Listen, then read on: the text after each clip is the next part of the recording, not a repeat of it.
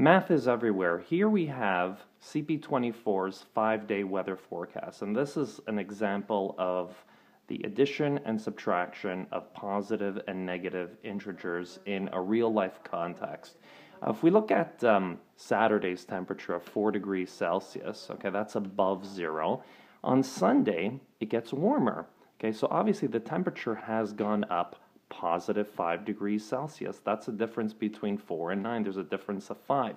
Temperature has gone up positive 5. So 4 plus 5 is 9. You could also say 4 take away negative 5 degrees of cold also brings the temperature up to 9. Now from Sunday to Monday, the temperature has dropped considerably. So from 9 down to 0, that's a negative 9. And then from 0 down to negative 8, you've got a negative 8.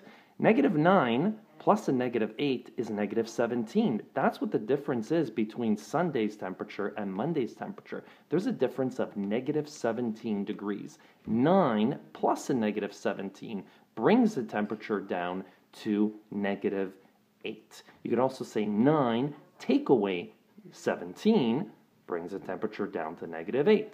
On Tuesday, it's still cold, but not as cold as it was on Monday. So what has happened here is the temperature has gone up positive 2. So negative 8 plus a positive 2 brings the temperature up to negative 6, which is not as cold as negative 8. You could also say negative 8 take away negative 2 degrees of cold will also bring the temperature up to negative 6. And on Wednesday seems to be the coldest day of the week.